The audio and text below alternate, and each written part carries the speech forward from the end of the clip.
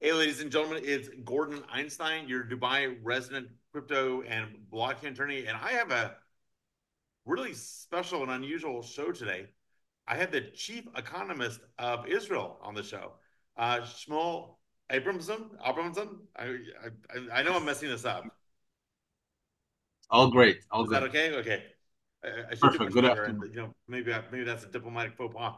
Anyways, we had a chance to meet each other because I had the good fortune to visit Israel. Was it 2 or 3 months ago now? And meet with him in his office and discuss some policy matters. And of course, we found some commonality and some common ground. It's the first time I've ever had the chief economist of any country on the show, so it's kind of exciting. I'm going to try to work my way through it. But welcome to the show. And I think you said that this is the first time you've been on a show like this yourself. Is that possible? Yes, first podcast ever for me. I'm very, very excited to be here and thank you for the opportunity.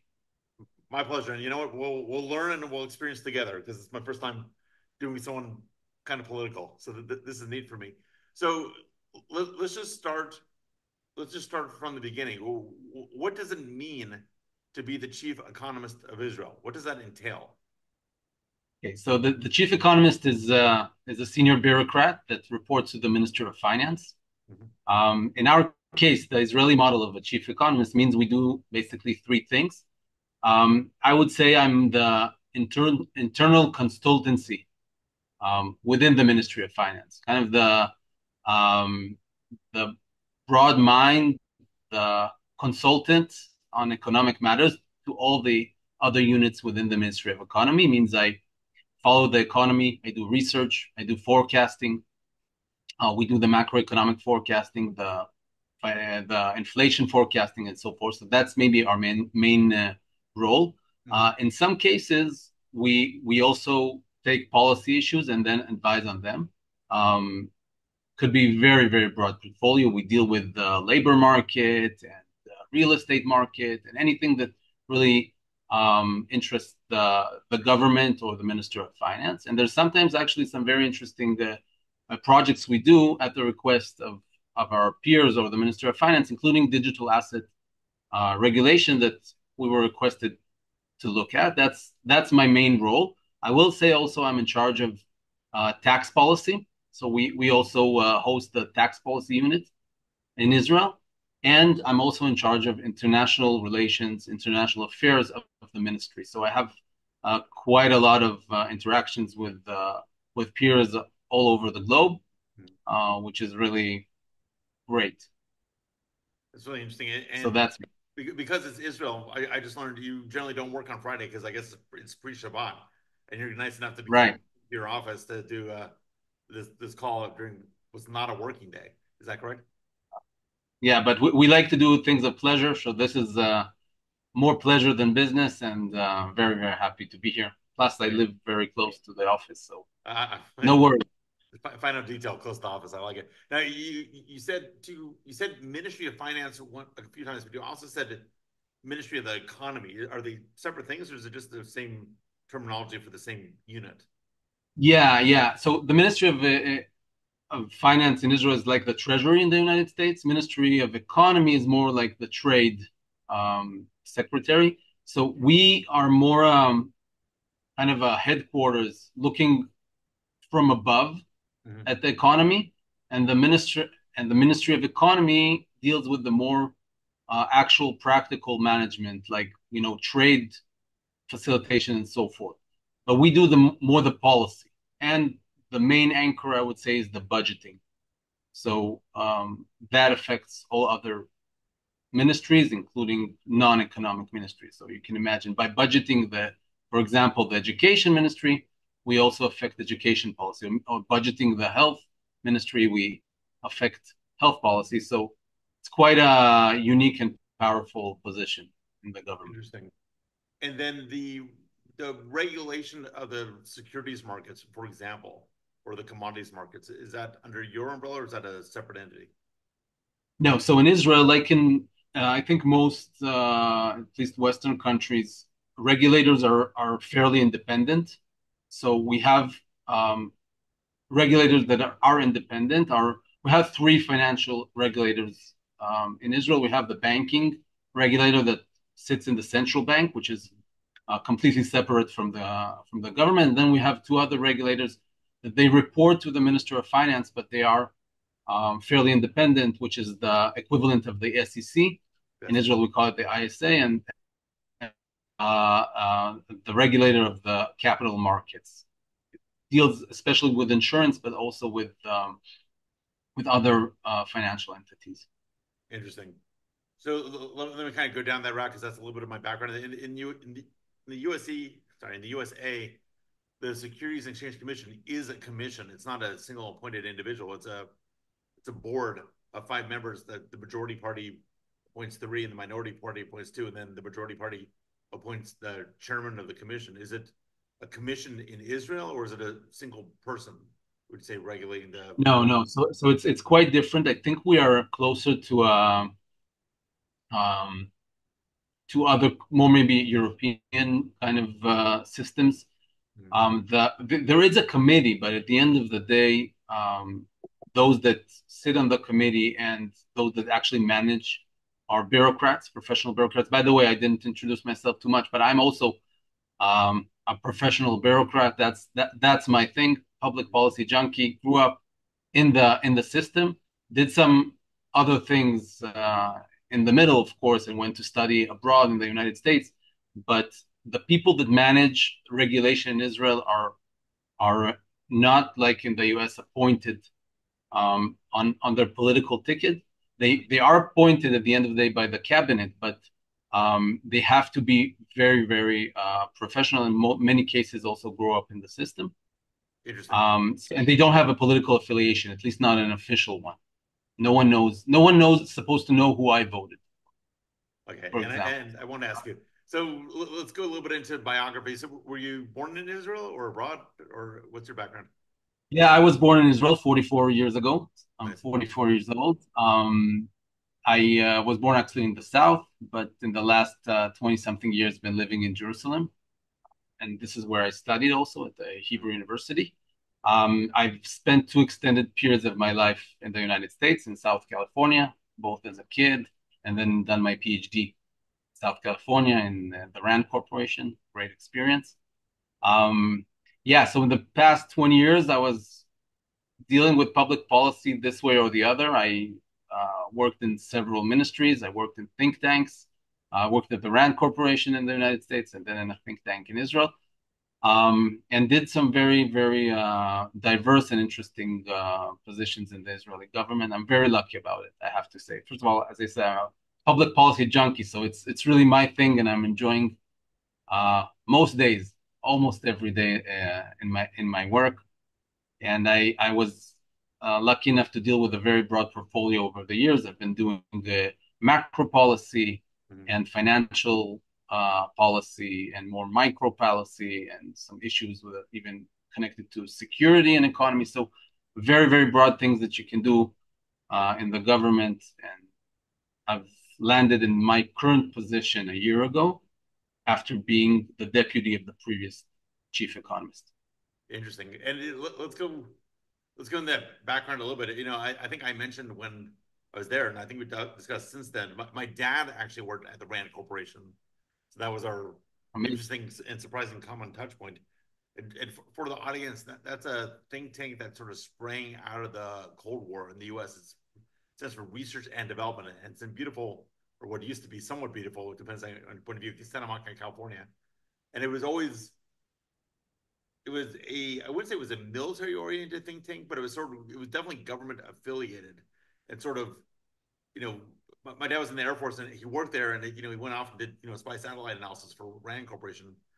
Is there, was there a security or military or industrial policy aspect to what you studied when you were there? So the Rand Corporation has transitioned a lot over the years. You're absolutely right. It was a spin-off of the Air Force originally, and then they created it as a separate entity, separate NGO, Mm-hmm. which is a think tank. And you're absolutely right. They were very close to the government and all around the Cold War. But in recent years, they've also, but it's quite a few decades, they also have a very substantial non-military operation, civilian policy stuff. They do a lot of health Mhm. um, and other very, very interesting. As uh, I do have to admit, my impression of the Rand Corporation is of course related to the time when my dad was alive and working there. So this is like 70s and 80s, and then so he was from the Air Force, I assume, right? That's what you said. well, What? he was a lieutenant colonel in the U.S. Air Force, and then after he retired, he was originally at the Pentagon when at the end of his Air Force career. And then we moved to San Monica, California, so that he could join Rand. But this was during when the Cold War was still happening. I was made, and that was when my impression of it got formed. You're obviously a later generation, so you're probably more up to date on what it became post Cold War. And obviously, my direct connection to it, was a long time ago. Right. There's a really interesting history of the Rand Corporation around the Cold War. If anybody you can Google, and there's also a movie about it, about the Pentagon Papers. Yeah. So there were also a lot of scandals around what happened there around the Cold War.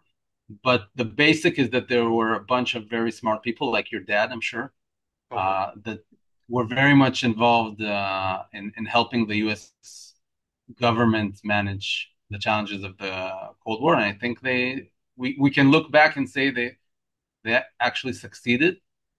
But due to different reasons, Rand has kind of moved to be also more strong on civilian issues and Sure. working with also non uh, other entities that are not the U.S. government. So they have a lot of other entities, but I think I haven't been in the Rand Corporation for 10 years, so me myself, I'm not fully up to date. But what's going on there? I think one of the big issues they're dealing with now is actually technological regulation, technology policy, all the issues of AI, which I think is also very very relevant to your podcast and issues of Sure.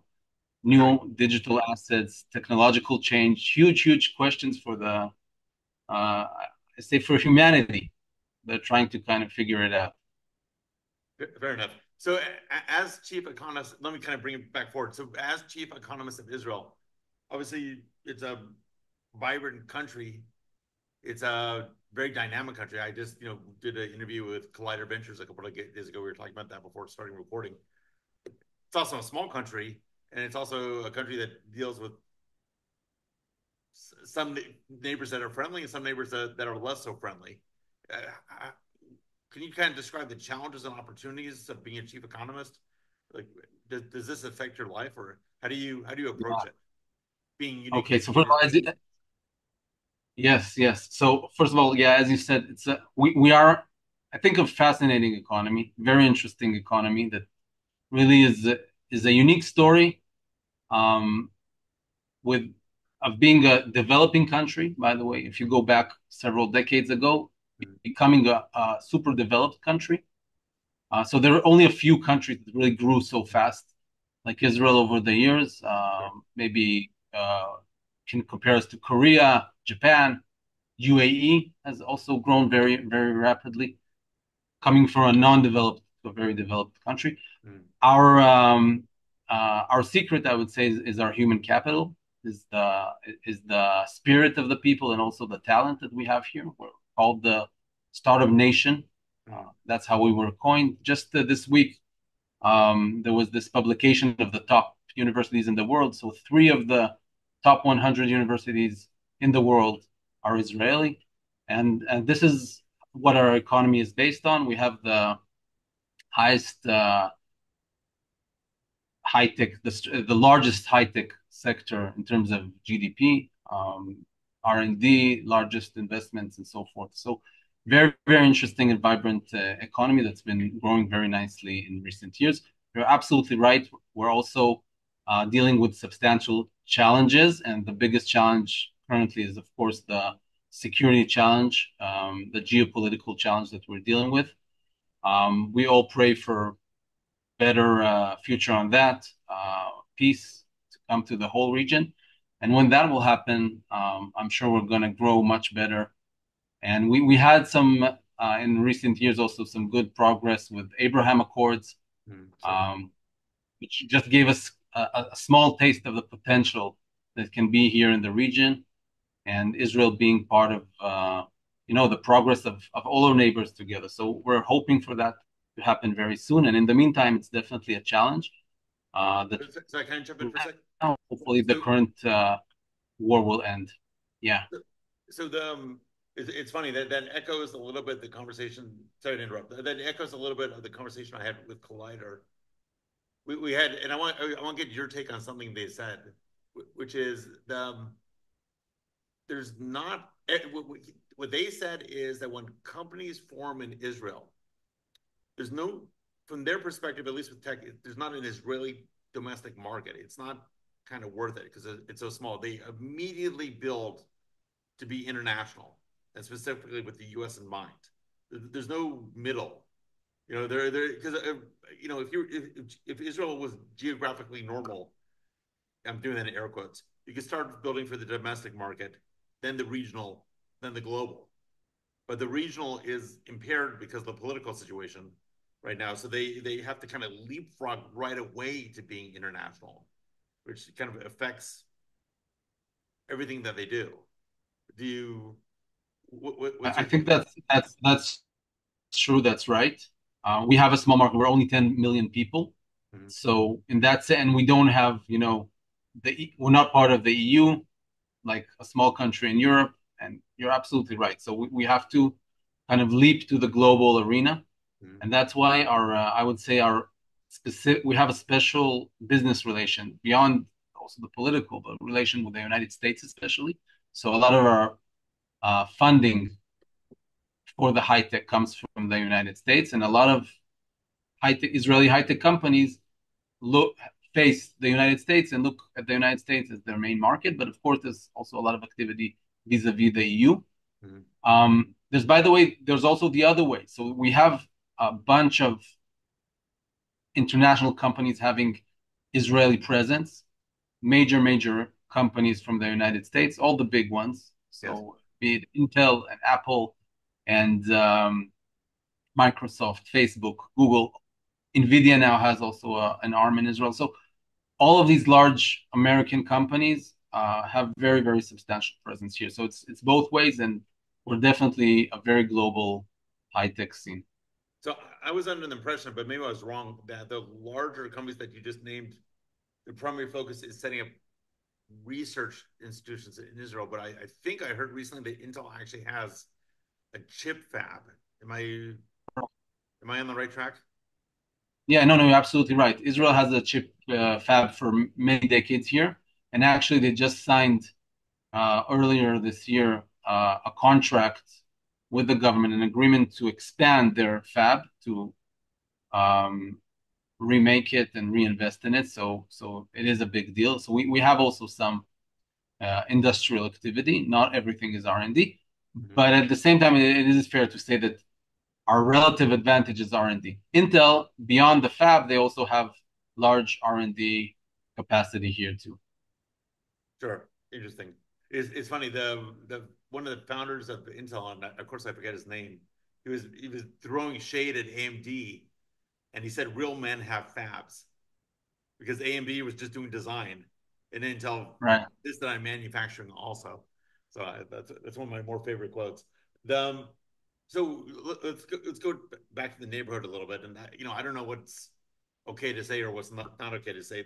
I live in the UAE. I was actually part of the reason a I'll few. say everything is okay to say. In Israel, we're open and we can talk about the toughest things. And please, Fine. Okay. Good. Well, fine. I'll then then I'll plow ahead and we'll see what happens. So look, you have your relationships with let's say there's been waves of peace. So Jordan and Egypt kind of early. Is it fair to say that there's full commercial relationships between those countries and Israel?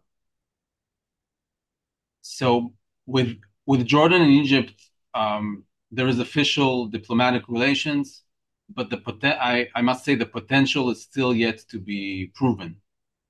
So unfortunately, it it didn't grow as much as we hoped it would grow. And but on the other way, we just look at it as something that can grow and can increase its potential. Um, I think with the UAE, we had Oh, sorry. a much stronger dynamic. That's so if you compare Mhm. Egypt and Jordan to UAE, with UAE there was a lot of quicker expansion of the ties. And currently, of course, there's substantial challenges also around the war, but the potential is huge, both with Egypt and Jordan and UAE and other countries also, hopefully soon to join the circle of peace. So, is there any legal limitation on commerce between Jordan and Egypt, or is the issue elsewhere? No, no, there's no legal, not at all, legal issues. There's actually even what's called a quiz, which is free trade zone that we have both with Egypt and with Jordan. So there are actually activities of Israeli and Egypt slash Jordan factories working together. Things are happening. But when you look at the levels of trade and investment, then you see that they're fairly small, and hopefully they will grow in the future. And I think a lot of it will have to do also with the peace and normalization Sure. in the region. So, what's it like? Can an Israeli businessman or woman go to Jordan as an Israeli and do business comfortably, or is it kind of weird and strange? First of all, absolutely they can do it. Technically, they can do it. They can get a visa, and they do it all the time. There's a lot of people doing it. Actually, by the way, I don't know if all of your listeners know this. 20% of Israeli population are Arabs, so they Yeah. speak Arabic. Most of them are Muslim, and they culturally make it's very easy for them also to travel to Jordan. And there's a lot of interesting stuff going on. But again, I think the potential is much larger than we see today. And I think a lot of it has to do, as we understand, with the geopolitics, and that's the issue. It's not a legal issue; it's a geopolitical um, tensions that exist, I understand. unfortunately. Okay, so and then working outwards to the sort of the Abraham Accords circle, when those relationships got formed a few years ago, I'll agree with you. My impression was a lot of things moved very quickly, especially in Dubai, especially in the UAE. It was pleasant and neat to see, but I think it's a little bit, obviously, a little bit down post October 7th, and given the current situation. But it established itself at a much higher level than what you saw with Jordan in Egypt much more quickly. Is that what I'm hearing? I think that's true. Yeah, I think that's true. We were happy to see that things were established much quicker and higher rates. And I think it has to do also to some degree with the type of the economy. The UAE is really a global hub, very very open, very very inspiring and very impressive. And they're good at that. They're developed that of really having international ties and making the best out of it. Super impressive, admirable, and we look forward that after the current situation that we're in, we'll keep on increasing that. I agree with you. In my brain, obviously the UAE is made up of all these different emirates. So there seems to be a lot of commonality, maybe between Dubai and Israel specifically, because you have two areas where Dubai is not the one with the oil. Dubai is the one that with the dream and the people, and they built their mecca, for lack of a better word, of tourism and trade and finance and everything else, just because they have the vision, and they just kind of went for it, which is a bit of the Israeli model. Is anything I think Israel was on the road to peace with Saudi Arabia, and then all the hubbub started. Is there trade happening with Saudi, or is that off the table until things get handled? There's no official ties with Saudi Arabia. Um, I don't know to comment too much on what's happening off Okay, that. fair enough. So let's move on to digital assets. So you mentioned earlier in your description of the chief economist role that I think I heard But you. it is worth saying that I think we all understand that, especially with the Saudi Arabia, the potential is huge, huge, huge, Yes. and the day that we'll be able to go back to the peaceful trends in the region, really the sky is the limit, including with Saudi. I can't wait. That's actually part of why I'm here. To like help build these ties and make everyone get along and get things done. I think it's gonna be a beautiful place. It's I think we were we starting all to. can't wait, and unfortunately, um, some forces in the region are not so much interested in the prosperity of the region, so have been, delaying it. But at the end of the day, I believe that the human spirit will prevail here also. Nice. I like it. Okay, I'm pumped up. All right, now let's go to maybe the more prosaic. Okay, digital assets and the regulation of crypto and blockchain in Israel. Can you give me a sort of a top level view of the perspective of the government on this sector? Yeah, so it's a huge question, and I think all governments are dealing with really with this huge question. Israel's position, first of all, we are, as you said, a small market, and we very, as a small market, small country, we very much look to see what other countries are doing, because of it being such a complicated issue with a lot of questions, and I think regulators all over the world, unfortunately, are always kind of behind, and it takes us time to understand. The Mm-hmm. private sector is running, innovating, and regulators have been fairly slow to really address this. In many ways, we are following what's happening in the EU and what's happening in the United States, or will happen. We're holding our breath to see. There's some interesting. I'm sure you've been following very closely some interesting statements from both from Trump and from the Democratic Party, also on what's going to happen after Mm-hmm. elections with digital assets. So we will be following that, and of course, also be very much affected and probably follow suit this way or the other. Um, Locally, we um, we have a few challenges that, as regulators, I'm not a regulator, but I've been involved in regulatory policy that we need to deal with. And there's a lot of places where we can improve, because we really believe there's a lot of also potential for digital assets to help us in different areas. But I would say just quickly, and we can dive into specific issues, but we have to get the issue of paying taxes being dealt with. Mm-hmm. So unfortunately, currently here, there's too many hurdles for people to pay taxes the right way on their earnings. The issue of banking services. So the banking sector has been quite difficult in enabling money from digital assets to enter the traditional system, the banking system. A lot of it is connected to AML, but probably it's a broader issue. Mm-hmm. And then there was also issues of of the whole licensing of service providers. And we've made some progress, but even here, there's a lot more to do, and really to establish this understanding of how we grant licenses to make those players that are really there for improving, the lives of people, to provide these services in the right manner with managing the risks. Is Israel big enough? Well, let me relate an experience, and then I have a pointed question.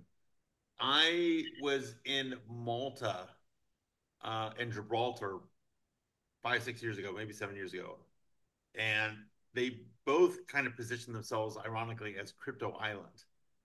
Gibraltar is more like a peninsula, but they kind of wanted to put themselves as that, as one of those offshore jurisdictions that was taking advantage of their nimble, clever, iconoclastic approach, just like Bahamas, just like Singapore, just like everyone else, to kind of position themselves as a lead so that the slow fumbling giants of the US and the EU could slowly catch up. In the meantime, they could make hay while the sun shines. What unfortunately happened with Malta is they talk a good game, but the regulators weren't up to the task. They weren't able to execute, and the banks, like such as Bank of Valletta and everyone else, now there's construction, of course, weren't able to then provide banking services to any company that got licensed. Gibraltar, being a little bit smaller, kind of focused on crypto funds and made some headway. Is Israel, does it have enough critical mass and enough expertise to implement a comprehensive approach to crypto and blockchain, or is it somehow maybe lacking in the size to really pull it off? Okay, so to be honest, I don't think we're there yet. Okay. Okay. Um, I'm surprised. I haven't been following Malta and Gibraltar too closely, but I'm not surprised with what you said.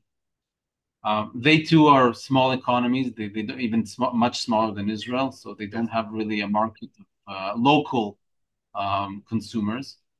And so I think their position was different. Then you ask yourselves, if what are they really offering? If will they offer a situation where people will say, okay, if it's licensed in Malta or in Gibraltar or in some other small place, will we accept it as as a trustworthy provider? And I think there's a question with that. I think the largest consumers would want to see the US giving its approval, want to see the EU giving its approval, perhaps the UK. These are the main ones. By the way, there's some very interesting stuff, as you probably know better than me, happening in Singapore, Yes. and some interesting stuff happening also in the UAE, in Dubai specifically. So I think you need some mass of regulatory ability, and I don't think at this point Israel is there yet. We will be eventually, but currently we're not very, very developed with that. Part of it is really the need to kind of manage the risks, um, and we're still looking into it. So, I don't think that a very small country can really succeed in that. That's my take on this. okay, but is Israel a really small country when it comes to this sort of thing? It sort of punches above its weight in several categories. I'm trying to gauge whether it's even Right. possible. It might be. I just don't know. Yes, but I don't think I'm very, very honest here. Please, I think we're huge and bigger than our size when it comes to high tech and areas where government uh, in high tech sector, and we have amazing stuff and also connected to digital assets happening, and companies like Collider that you interviewed, but also other very interesting stuff happening Mhm. in areas where you don't need too much regulatory involvement. I see. When it comes to regulatory leadership in providing services, I think, and I'm very, very honest, we still have a way to go. And we are learning from our peers. We're following what's happening in Singapore, what's happening in the UAE, and we will follow suit. But at this point of time, there wasn't a decision made to really lead this trend. And I think it's really worth seeing what's going to happen in the EU and the United States. The EU has taken some approach. Some would say it's a very conservative approach. Um, but currently, the good thing to say about the EU is that at least they have something in place. So You're at talking least they about were Micah. able to pass Micah, right? Yeah, Mika, Mika. whatever it's called. So yeah, for example, Mika. So at least they have something in place. It's a benchmark. It's a useful benchmark, and for us as a small country, it's currently the most substantial benchmark that we are going to follow. If the UK or the United States will establish something different, we might revisit the way we see it. I don't see us as creating a new standard at this point, at least. Fair enough. So it's a really interesting point you're making. And I hadn't thought about it. There's businesses that can take off when the government sort of gets out of the way, and Israel might be good at that, or when resources are put into it. But where there needs to be a large and sophisticated regulator with sufficient mass and sufficient hands-on, maybe that's not what Israel is specialized at. That's a very interesting point. But maybe two areas of low-hanging fruit is what you talked about: the clarification of the tax issues and the more increased efficiency of the banking sector. Yeah, Gordon, I just want to kind of clarify. I think there definitely could be areas where we can also be innovative and leaders in regulation. Mhm. I'm not sure that digital assets is specifically the area. So there are some other areas that we're trying to be ahead of the curve when it comes to maybe AI regulation, issues of UAVs, for instance, the way you manage uh, the space for them and so forth. But I am very honest with you. I Sorry, don't think in my friend, if digital you're going to take a assets bite we're at, at this area. if you're going to actually attempt to regulate AI, you might as well regulate crypto. I might as well. Excuse me, didn't hear you. If you are going to actually take on the huge scary beast called AI from a regulatory perspective, you might as well take on crypto while you're at it. Yeah, it yeah, yeah. It's it's it's not it's like a it's not huge like challenge. AI is the easier one. Right, right. But I think financial regulation is really special, and I think the private sector has to understand also that there's regulation and then there's financial regulation, and there's special sensitivities and special risks that are related also to the financial sector. Just to be honest, and look back at 2008, 2009, regulators really didn't understand what's going on. They hoped for, self-regulation, and they ended up in a situation where financial innovation really um, put a lot of risks on the whole system. So I think Fair point. financial regulators are very, very cautious as we speak. Okay, And in Israel, of course, super cautious. And that's a problem in many ways, but that's just the way things rolled out. um, is it super cautious culturally, or is there some specific reason? So there's specific reasons for financial regulators to be specifically cautious. Many of them were just hurt, and they understand that a large financial crisis is really detrimental for the economy. So what happened in 2008, 2009, by the way, not in Israel, because our regulators were very conservative, but I know you remember 2008, 2009, Uh, the big collapse. There were points extremely at well. time that people actually thought that we're heading towards a meltdown of the whole system. There Yeah. were some points in time that. So I think the risks because of contagion and because it's really it's a potential effect of really many lives, then we find the financial regulators to be very cautious. And in Israel specifically, yes. And by the way, this caution comes with a price. So we mentioned it beforehand. So when you're so cautious, then sometimes you hinder competition and innovation. And it's definitely true also for Israel. But I'm very honest. This is the situation we are in, and hopefully we'll move a bit towards the center there. But it but it's still a process to do. Fair enough. Maybe there's potential collaboration between VARA, the Dubai regulator, and Israeli regulators. I think they're both similarly situated. And my experience with VARA is it's they're not cowboys. They're being slow and methodical and not taking a lot of risk. FTX did not melt down in Dubai. They weren't really welcome. And the ones that are really pushing the envelope in a bad way aren't welcome. They seem to be doing okay. So maybe Israel can adopt something similar, and that can increase the traffic back and forth between these two jurisdictions. Absolutely. And I think we have a lot to do with learning from Dubai regulators. I'm really looking forward to develop that. It's on my list of tasks, and hopefully we'll be able to learn from Dubai on that and from other countries or from Singapore as Yes. we go ahead. And we have to learn from their experience. And I'm sure they're doing some good stuff. So let's shift over to where I think Israel's excelling in this area, even if it's in a parallel way, which is it seems to be very good at infrastructure. It seems to be very good at security. It seems to be very good at cryptography, all of which Right. are sort of essential for this new economy.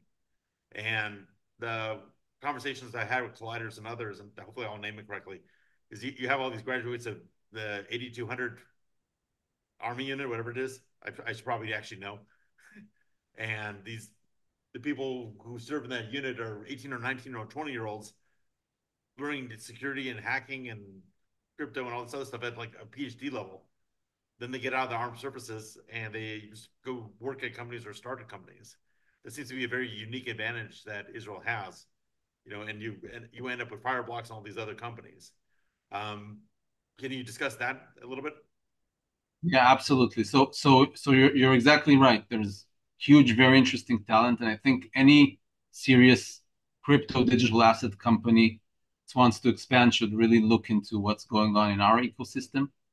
And you're also absolutely right. We have a relative advantage in the infrastructure area. We have very, very strong talent. Some of it connected to semi-military stuff, cybersecurity, but also other crypto-related cryptography and other stuff. And we've developed a very, very strong ecosystem. By the way, it's all connected. The world is so connected. So it's also connected to other things that are happening in the whole high tech ecosystem. And there's huge talent and huge value there. Because we are a small economy and we have a small consumer base, so I think naturally um, the focus of the high tech companies or the crypto companies was not at the consumer level, but more at the infrastructure. That's just a natural way of things developing. So applications and customer service is less a big deal here, and the infrastructure is a bigger deal.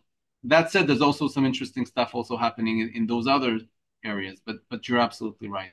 We have big strength in those areas.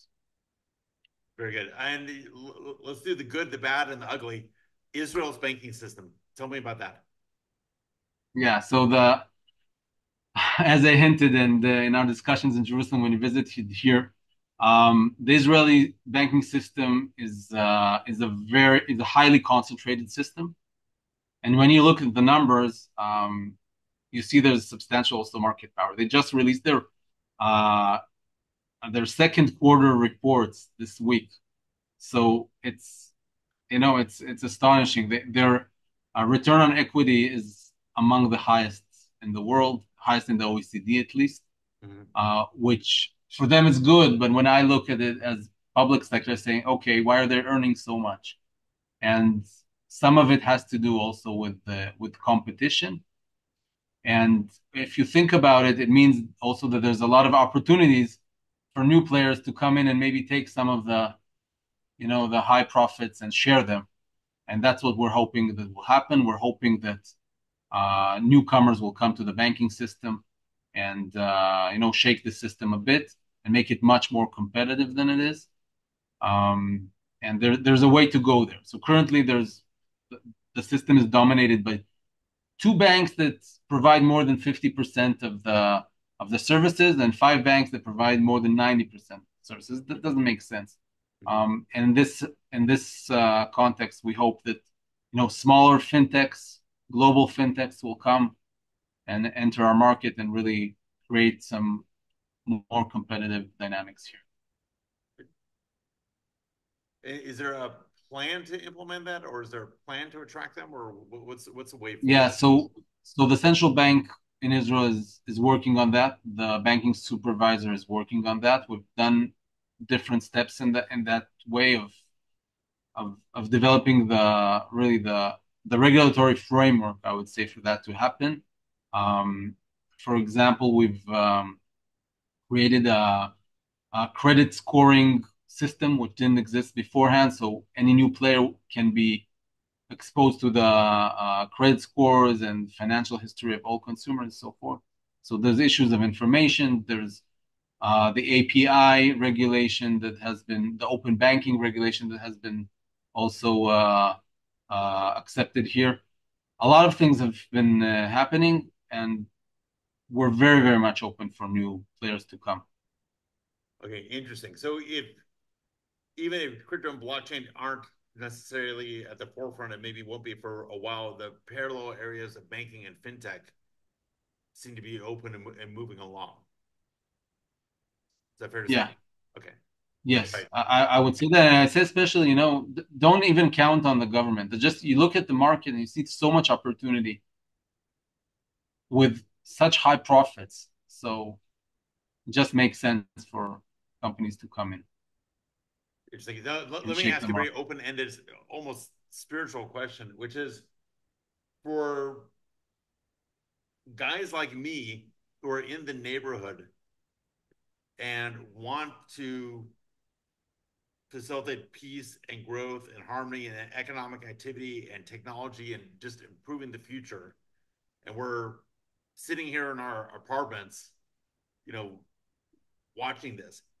What can we do in practical terms, given the way the world is right now, but not sitting back to make things better and sort of work with the different countries in the region and work with Israel and try to get past what's going on right now and build for a better future.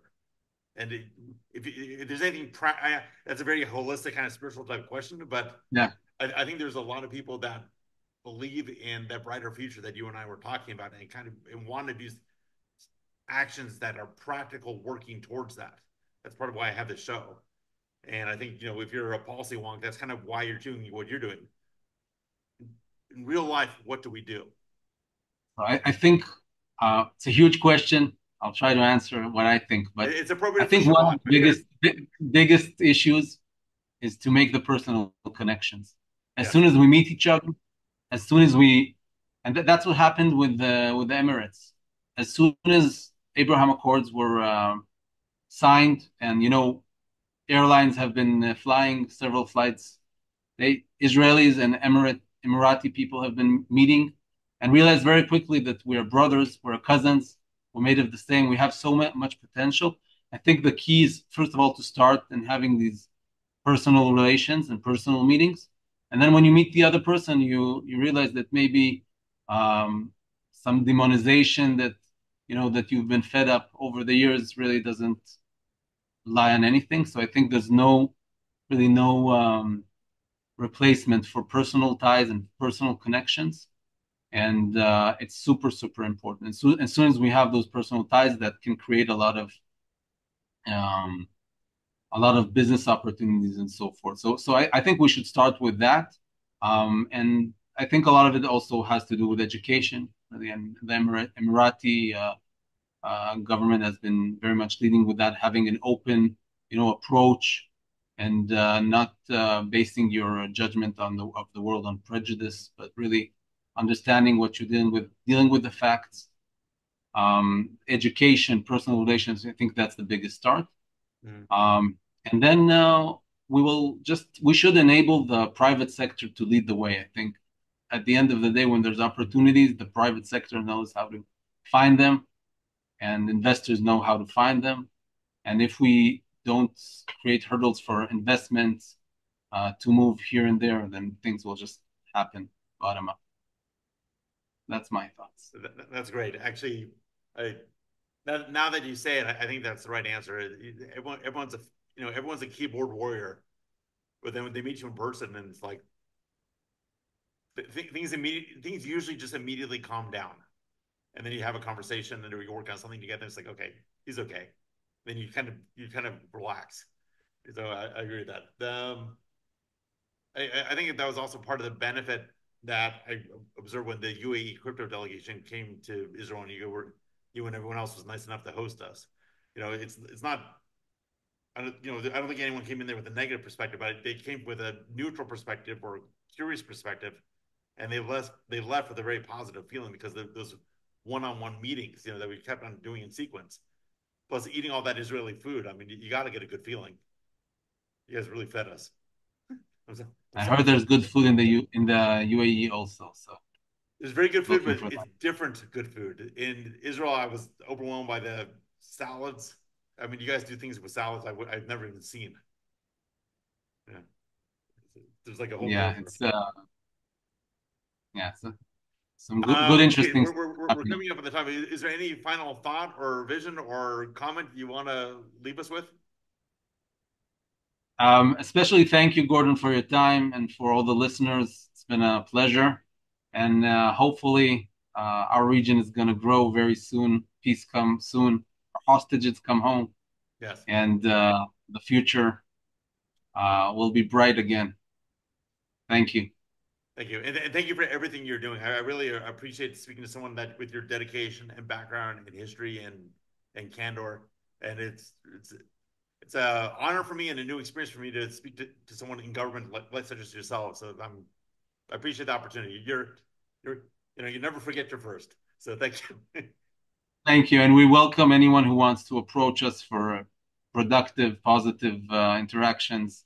You can find us on LinkedIn, the Chief Economist Department. You can follow us, and we're looking forward for any positive engagement. Thank you. Perfect. And I'll put all that information in the show notes. All right. Very good.